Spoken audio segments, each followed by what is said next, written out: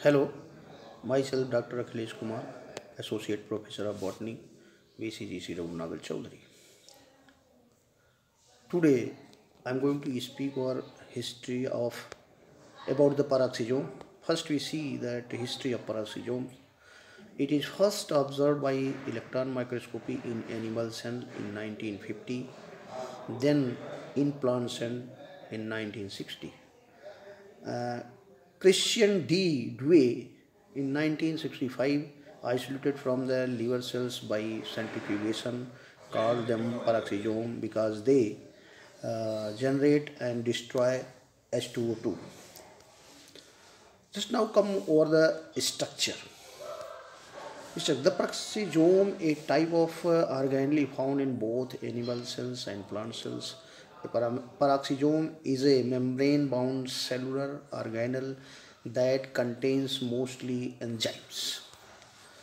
Peroxisome are also called microbodies. Peroxisomes are about the size of lysosomes, 0.5 to 1.5 micrometer, and like them are bound by a single membrane. They also resemble lysosomes in being filled with enzymes.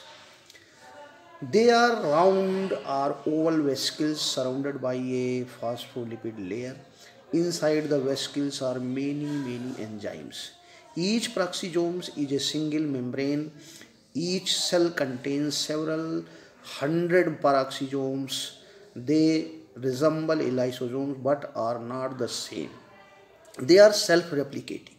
Size is variable, but it is roughly 700 nanometers. A peroxisome is found in the cytoplasm of a cell. The organ that peroxisomes are most abundant in is the liver.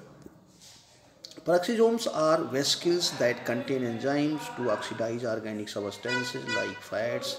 In other words, they use oxygen to break down molecules. The enzymes in these organelles produce hydrogen peroxides. Hydrogen peroxide is broken down right away by the enzymes catalase into oxygen and water.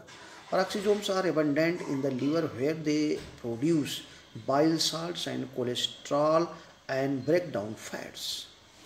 Just how it is formed, just you can see that very clearly. It is originated from the endoplasmic reticulum. Just you can see that there is several small vesicles produced from the endoplasmic reticulum, and ultimately it divided into several daughter colonies like vesicles. Now, just a cell, its location in the cell, just you can see that there are many numbers of the peroxisomes present in the cell cytoplasm, which we can see that details forward. Just it is the single structure of the lysosomes, and it is surrounded by a single layer bilipid membrane, bilipid layers just here inside the crystalline forms. Just you can see it very clear, and when cut the section of this, just you can see that very clear bilipid layer actually contains inside the peroxisomes contains urate oxalate crystalline core, and contains more than 50 enzymes, and they will replicate by enlarging and then dividing. Now we comes on the function. What are the important functions of the lysosomes? Peroxisomes play very important roles in the cell. Major metabolic function of the peroxisomes in plants, just like oxidation of the fatty acids like beta oxidation and alpha oxidation performed by these peroxisomes. Similarly, one of the important cycle, that is a glyoxylate cycle, that are regulated by the peroxisomes also. And one of the important function is that photorespiration, similarly in the glycolate pathway, that play very important role in the photosynthesis. Degradation of purines. Purines means just nitrogenous bases. It are broken down by the present enzymes in the peroxisomes. Decomposition of hydrogen peroxide.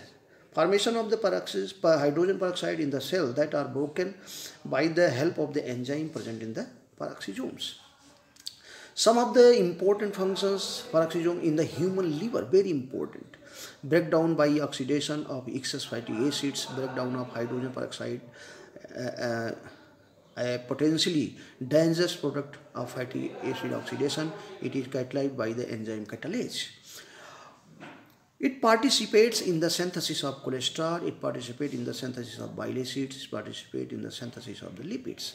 Breakdown of the excess purine, AMP, GMP to the uric acid.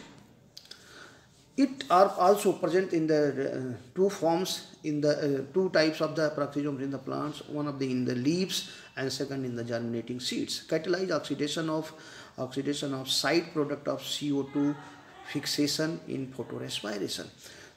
Next is the germinating seeds, converts fatty acids in seed lipids into sugars needed for growth in the young plant.